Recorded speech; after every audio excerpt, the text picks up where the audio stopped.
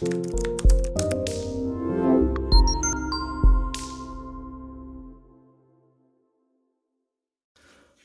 up, diecast collectors? This is OBB, the diecast news guy, bringing you guys with another 2020 NASCAR diecast review on this YouTube channel. And today it's going to be the second Team Penske driver that I'm going to be talking about. It is on the guy who's actually won 2 races so far this season, driving the number 2 Pirtek Ford Mustang. We got to talk about Brad Keselowski's 2020 Pirtek Ford Mustang for Team Penske, like I just mentioned.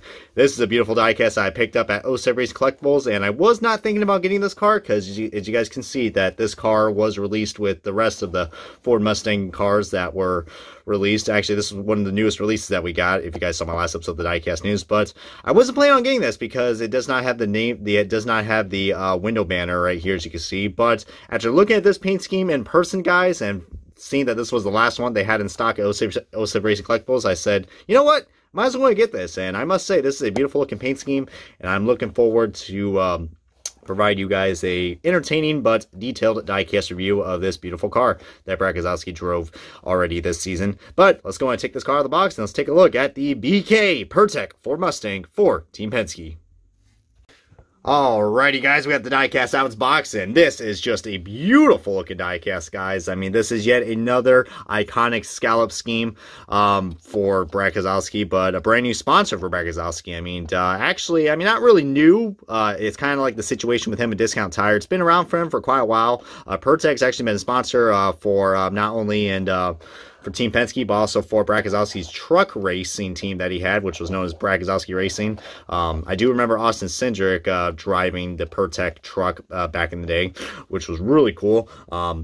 Ironically, Pirtek has sponsored a lot of Team Penske drivers, including, you know, Brad Keselowski, Ryan Blaney. I don't know if they sponsor Logano yet. I don't think they have, but those 3 that I just mentioned, they all sponsor the Pirtek car, which is pretty cool. I'm a little disappointed that they didn't make Ryan Blaney's Pirtek scheme that he ran at Watkins Glen last year, or his 22 car that he ran at Daytona a few years ago, which was for the Xfinity Series, because I don't know, I mean, but I think that's the main reason why I decided to get this, because this paint scheme is pretty much exactly similar to the Ryan Blaney scheme that he drove in the Xfinity Series.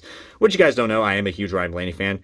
And once again, we got ourselves yet another diecast with the loose window. I mean, like I said again, I mean, I think this is Lionel's new feature. We could just make the window start talking. But this car, of course, does not have any Miller Lite logos on the car, as you can see, because Miller Lite only sponsors one race, and they're not practically a full-time sponsor anymore, which is a damn shame. So that's something that unfortunately has died off for Team Penske. But at least Miller Lite went out with a bang, because you guys know he did won the Coca-Cola 600 race, which was probably the most boring race that we had in 2020, sadly. And then, of course, he won also the Bristol race as well, which was a very exciting race, considering, you know, his teammate Joey Logano could have had a shot at winning the race, but I didn't mind Brad Keselowski winning this race. I mean, but that Bristol race was quite entertaining. But he did drive this car once already. I don't know if he's going to be driving this car again, but he drove this at the second Darlington race. I think he led 7 laps in this car, which, you know, not really something to brag about. Ooh, you led 7 laps. But he started 8th in this car and finished 4th, so, you know, he had a pretty good run in this Pirtek scheme, guys. He did. I really do like this car a lot, guys. I mean, the colors are very vibrant, but it's the traditional scallop scheme that people hate or love, as we got ourselves some noticeable paint chips right there. We got a paint chip right there on the headlight, and a weird black triangle paint chip on the right underneath the headlight. So, nice job, Lionel. But I will say, I mean, the paint quality on the rims, awesome. I mean, there's no short of, you know, there's no that it looks like they did a pretty good, I mean, heck, they did a much more better job on the paint quality compared to the Ryan Blaney Jack Links car that I reviewed. So good job for Lionel on that. Can't really say that about the decals on the back, though, as we got a little bit of a blemish right here. Love the color spoiler. That gives this car a unique touch. And here's the other side, guys. You guys want to see that with the loose window. I mean, Lionel's new feature right there. Gotta love that. Sarcasm intended. And, of course, can't forget the Cup Series logo right there. But, like I mentioned, this car does not have the window banners, which is a shame, because I think this diecast would have been 100% complete. I'm not quite sure what the story is on why some diecasts have the window banners or not, but hopefully that does not become a recurring issue otherwise, and we're going to be due for another year of bad NASCAR diecast. But this paint scheme definitely reminds me of another car that Brad Keselowski has driven for quite a while now, and that's his Alliance Truck Parts car. Now, the only diecast I have this car compared to is his car from 2017, so, but here's the side-by-side comparison for you guys. I mean, if you just switch out, I mean, this paint scheme is pretty much exactly similar. As you can see, the scallops are a little bit different. They are no longer on the front of the car. And, of course, the Ford Mustang, I mean, a much more better change that we've had for 2019 and Ford. I mean, don't get me wrong, I don't mind the Ford Fusion, but, man, those Mustangs, man, they just look beautiful. And, of course, this car definitely... I mean, you can definitely see the noticeable difference in the scallops. I mean, this layout's still the same, but so much more color and more vibrancy on the Pirtek scheme compared to his Alliance car. But this is the only car I can see that has a noticeable... It looks pretty similar. I mean, I think they used a different shade of yellow on both these cars. I mean, on camera, it definitely looks similar. So, I don't know. I mean, call me crazy. I mean, these cars look pretty much almost exactly alike, but I do like how they added the red outline on the scallops and on the 2 as well. That 2 right there definitely is giving that yellow number 2 right there with the red outline, really giving me some good Rusty Wallace vibes, I can tell you that. I mean, even though it's kind of a different color red and a different color yellow, but I mean, just color up the scallops and you got yourselves, you know, the Miller Lite draft car right there. I mean, my God, just beautiful though. But can't go wrong with this diecast, guys. I mean, this is definitely one I do recommend picking up. And this car is also a Gold Series release because we have the black interiors and the window banners, which NASCAR Authentics used to have window banners from 2017, but stopped in 2018 for some odd reason. But yeah, guys, yeah, I mean, like I said, people usually criticize the scallop schemes, but this one right here, we've never had a Pirtek 164 released for Team Penske.